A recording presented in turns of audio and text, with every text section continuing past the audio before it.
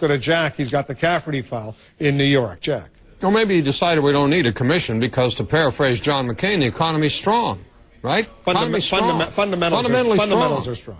Yeah. Don't need no commission. Economy's strong.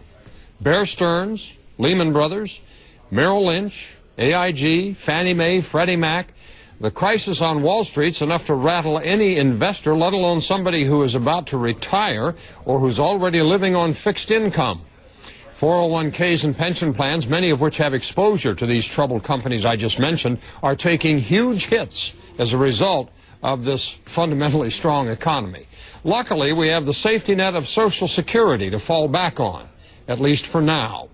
Remember 4 years ago, President Bush made a big push to partially privatize Social Security, so we could then individually invest our future with those great minds on Wall Street.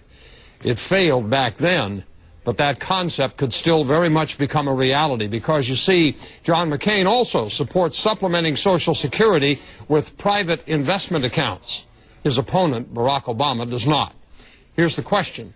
In light of the failures of large financial institutions, is privatizing Social Security a good idea? Go to CNN.com/Cafferty file.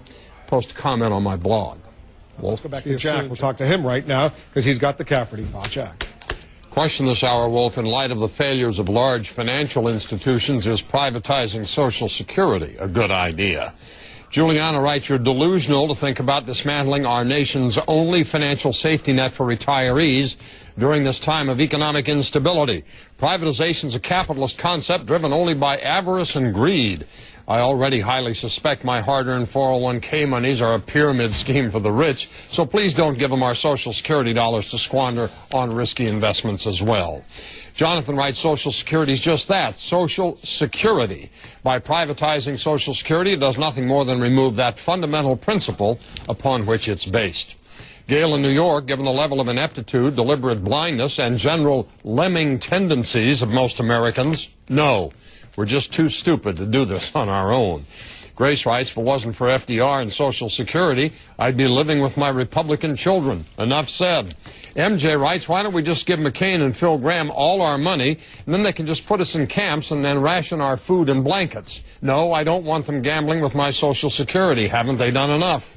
Stephen says, if you like all the excitement we've seen in our economy, culminating in the last few days' excitement on Wall Street, you're going to fundamentally love the excitement in your retirement plans brought about by the privatization of Social Security. And Jan in Illinois, I just received my first check last month. After 45 years of working, it's not much, but I need every penny. If there's any chance of privatization, well, I can't take the risk of not having this money. $581 a month isn't much, but it beats the hell out of nothing. If you didn't see your email here, you can go to my blog at CNN.com/Cafferty file. Look for yours there among hundreds of others.